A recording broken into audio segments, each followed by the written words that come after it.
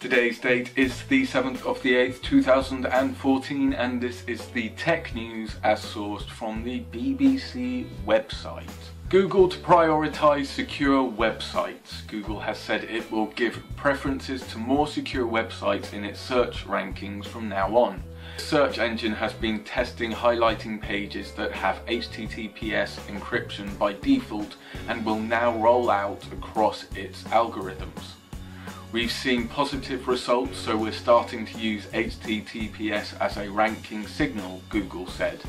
The decision could encourage more sites to turn on encryption, which makes them less vulnerable to hacking.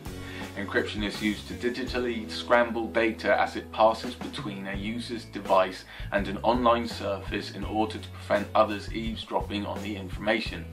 It is used by many, but not all, sites that show a little padlock and use a web address beginning with HTTPS, the S stands for secure, but for many firms across the web, adding encryption has to this point been an additional burden in terms of time and costs. Piracy police arrest Nottingham man 20.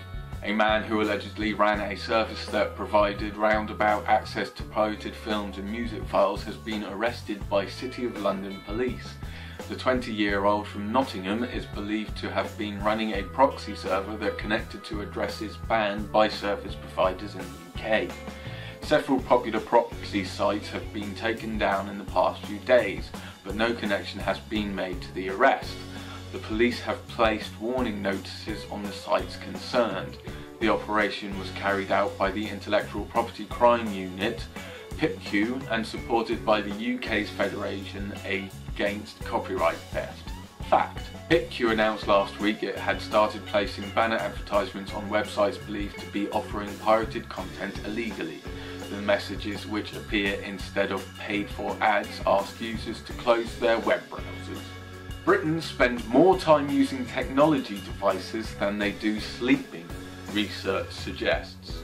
Communication relator Ofcom said UK adults spend an average of 8 hours and 41 minutes a day on media devices, compared with the average night's sleep of 8 hours and 21 minutes.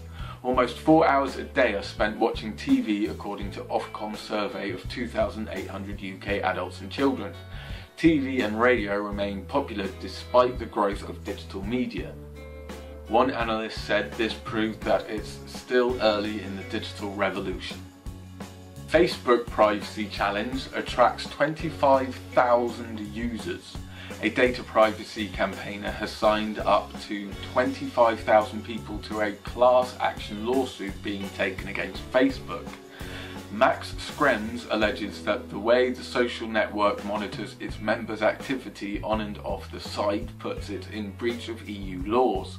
As part of the claim, he also alleges that the company cooperated with PRISM, a US surveillance scheme. Facebook has previously denied knowing about PRISM before it was mentioned in leaked US government documents. The company has, however, acknowledged complying with national security requests from US government agencies. Facebook has not commented on the wider case being brought against it.